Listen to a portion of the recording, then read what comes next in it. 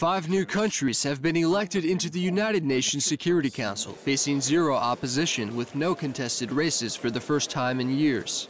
The first round of voting by the 193-member General Assembly saw Lithuania as the top winner with 187 votes, closely followed by Nigeria and Chile with 186 votes, Chad with 184 votes, and Saudi Arabia with 176.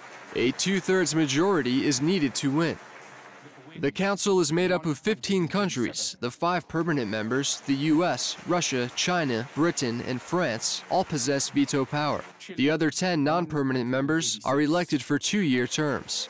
Seats in the Security Council are in high demand because of their granted voice in international peace and security affairs. The 5 countries were elected on October 15th and will assume their duties from January 1st to the end of 2015.